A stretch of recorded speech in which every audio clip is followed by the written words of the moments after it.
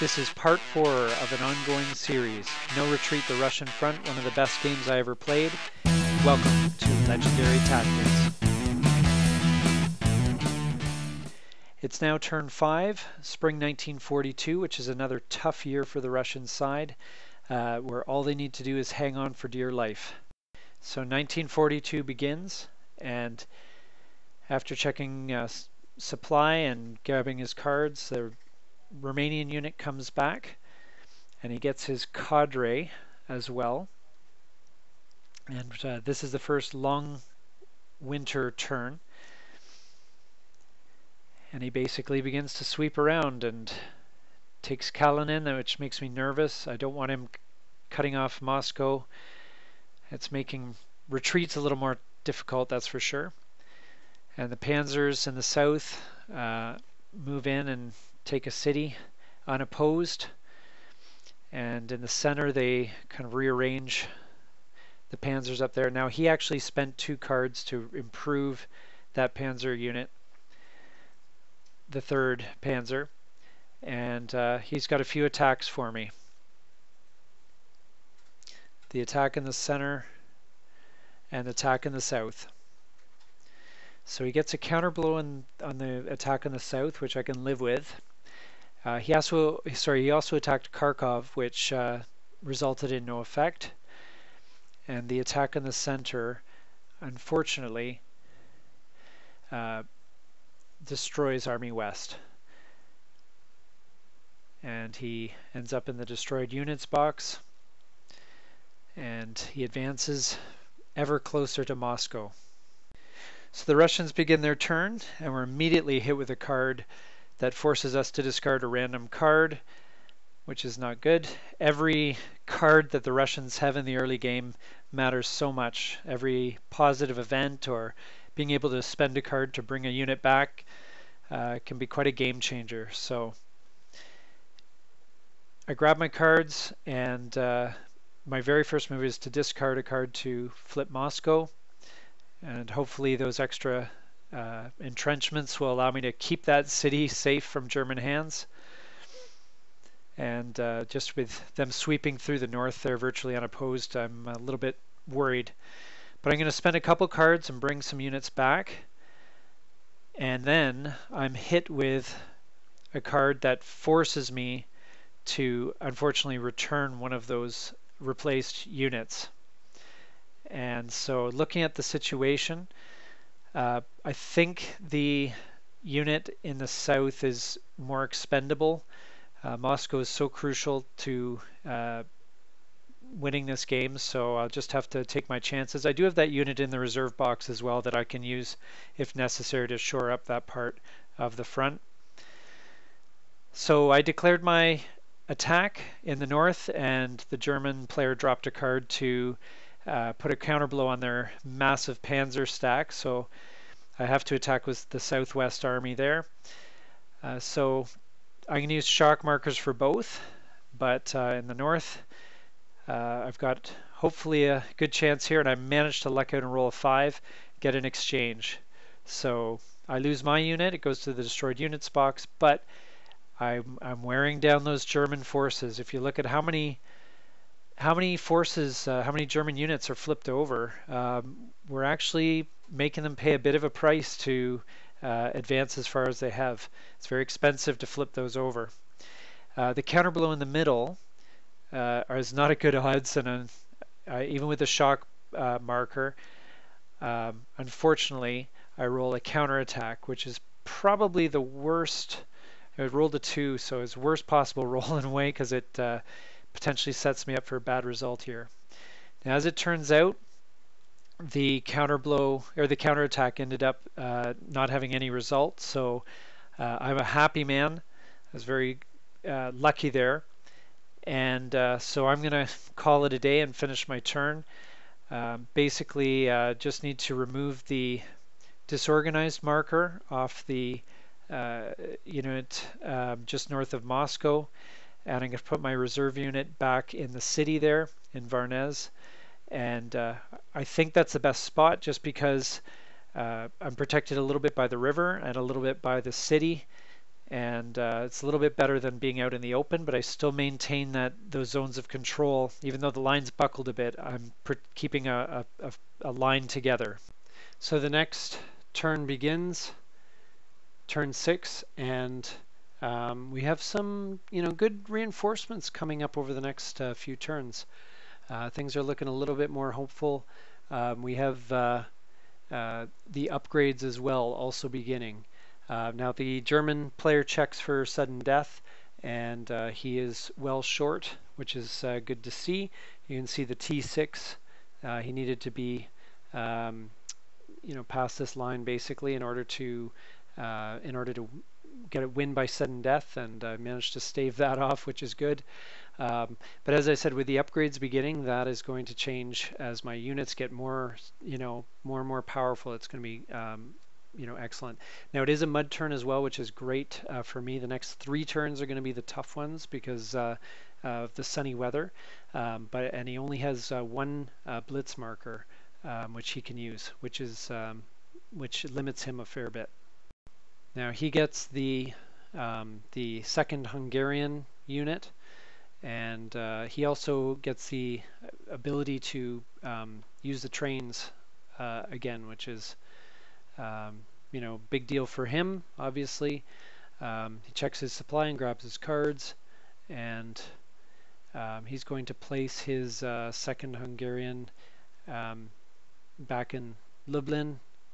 Probably is going to end up in the rail movement box shortly anyway, but then he begins sweeping around, and that move right there is very decisive for the Leningrad outpost. It basically cuts supply, so I'm not going to be able to defend Leningrad much longer. So unfortunately it looks like Leningrad's going to fall before too long, unless I can magically free up some forces to save it. And he's going to move in to really make it hurt. And then he moves his Hungarian unit into the rail movement box. So in the south, he begins to move on Stalino and Rostov, and really put the pressure on my line. So the 3rd Panzer moves in, and then he reconsiders and just uses that unit to hold the line. Not sure what affected his decision, but the odds aren't amazing, for him to attack that reserve. I mean, behind a river and behind a city, it may not be, really doable to attack there. So now he declares his attacks. There's going to be the 1 attack in the center, and then the counter blow near Stalino. So I don't have any cards, so I can't do any counter blows. So zooming in here on the first attack, we'll take a look at what happens. Zooming in on this attack first, we have 16 on 4, I believe. So that's going to be pretty tough for me. It's 4 on 1, and he's not going to use his marker, the shock marker on that one, but instead he sends that unit into the destroyed units box. It actually should go in the defender shattered box, and I'll correct that in an upcoming turn. But for the meantime, luckily this is mud, and so he can only advance into that space. If it was a clear weather hex, I'd be looking at Stalino and Rostov both falling, and he would be moving into the oil fields without much resistance. So glad that the weather's held him up again. That's great luck on my part. Now near Moscow, it's a 16 on 5, which is 3 on 1. He's going to use the blitz marker there. That cancels out the forest and rolls a 4, which is a defender retreat. So preserve the unit, but he's literally going to be walking right up to the gates of Moscow now, and that is a bit worrisome. So now it's the removals and detraining. He still has the Hungarian unit here, and he's going to detrain him into the city starting with D that I cannot pronounce. So Stalino and Rostov are very much being threatened right now. Sevastopol he seems to have bypassed, which is fine fine by me. Sevastopol is a little bit tough to take anyway with the swamp and everything there, but it is doable. But he has to commit some time and some resources to making that happen, and I don't think he is thinking about that. He's thinking about moving through, taking Stalingrad and the oil fields and ending this game early. All right, so here things are, and it's my turn. I'm hoping that I can do something. My line is looking very tattered at the moment, but I'm hoping that you know, by spending a few cards and reconstituting my army a little bit, I'll stand a chance. I also have the ability to upgrade for the first time this turn. That's going to make a big difference. So first of all, I correct that mistake from the previous turn where Volkov could have retreated and should have been in the shattered units box. And then I grab some cards and I play a card which gives me the ability to pick up 2 cards. Gives me a little bit more firepower. Checking supply, Leningrad unfortunately is out of supply, so that's not a good thing. So I'm going to do an upgrade, and the one that jumped out to me the most was Tula. Just holding on to Moscow now becomes a bit more of a decisive unit in terms of being able to counterblow. I think it can make quite a difference. So I'll do that for now. It also gives me a big strength upgrade as well. So other than that, I've got to do what I can to I unstick Leningrad, unfortify Leningrad as well, so that I can attack and hopefully break the encirclement. So after playing another card, which allowed me to pick up a card from the discard, I believe, the card didn't display correctly again, I begin to discard and get some replacements back, as well as the reinforcements that are scheduled. And I'm going to reinforce Stalino, reinforce Rostov and Gorky. And so I've got, some forces there, but man, it's looking pretty lean in the south. I've got to be very careful there. So I'm going to replace another unit, put him in Stalingrad, and hopefully with a bit of movement here, I can get things in a much better spot. So first off, I move the unit from Stalingrad into the rail movement box. It gives me the flexibility I need, and I move.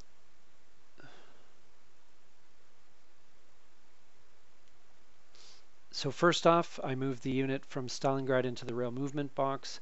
That gives me the flexibility that I need here to adjust depending on how things settle out. I'm probably going to put him in the south because that's where he is most needed, but then I'm going to begin to advance on the German troops just to hold that line. Again, that zone of control ring that goes around each of these units is kind of an extended shield. It makes it tougher and tougher for units to get around, and that's what I'm hoping to do is to just basically make it impossible for them to get behind Moscow, because that would be a disaster.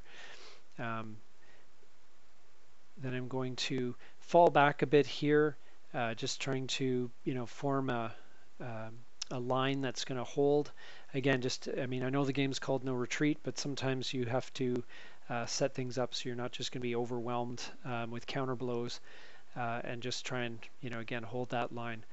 I'm going to do a desperate attack out of Leningrad, see if I can break the lines there. And since I have a little bit of strength there in the north, I'm going to see if I can take back Kalinin as well. And that's where probably the best I can do. At the moment, I'm going to wait and see if there's any counter blows. And so the counter blows land. We've got one right on the doorstep of Moscow, that giant panzer stack, and in Stalino, a fairly substantial stack there as well. So this is going to be tight. We'll start with the Battle of Leningrad, and that is my poor out of supply beleaguered troop, just hoping to get a lucky roll here. So we've got basically a one-on-one, which ends up in a counter blow, which is not helpful at all. That unit is unfortunately going to die out of supply, which is not what I wanted, but that is how it's going to go. Next up is my battle for Kalinin. We're going to see what we can do here. It's a 4-on-4, basically shifted once for the city, and luckily I get a decent roll. It's a counter blow, so not the most amazing result, but it'll do. It creates potentially an interesting situation for next turn. Now the counter blow on the Panzer stack, which I'm going to have to use northwest for. It's not going to be pretty. So basically it's a 3-on-12, you know, which is yeah, it's just not good odds. It's going to be 1-on-3. It's a counterattack, as you might have expected, so we'll see what happens there in a minute. And the battle for Stalino. There's a counter blow there. The odds aren't great. It's you know, 4-on-10, but we get a decent roll and get a 5. It's a counter blow, so that is going to create an interesting situation for next turn. The counterattack from that giant Panzer stack on northwest results in a defender retreat. Luckily, I've got a narrow corridor to to use to get out of there, and so I duck behind Moscow there and hide for now. And with that, poor Leningrad dies out of supply and has to be removed to the surrendered units box. That gives the German another victory point, and I feel sad.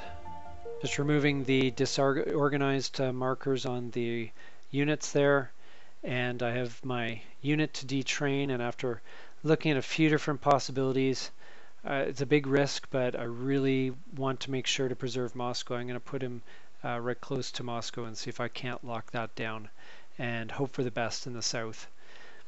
So this ends turn 6, and I've lost Leningrad. Unfortunately, I feel like I maybe was a bit sloppy there, but I've built quite the defense around Moscow, and the line extending down, you know, to Rostov is looking a bit thinner down there, but you know, you know, the forces that are facing those units are a little less substantial also. So we hopefully are going to be able to hold the line from this point. We're running a little bit short of ground, but that's why from this point forward, I really don't think I can fall back. So it's no retreat from here on out. Thanks so much for watching. This has been Legendary Tactics, and I look forward to putting together part 5 for you next time. Thanks for watching. Please like and subscribe.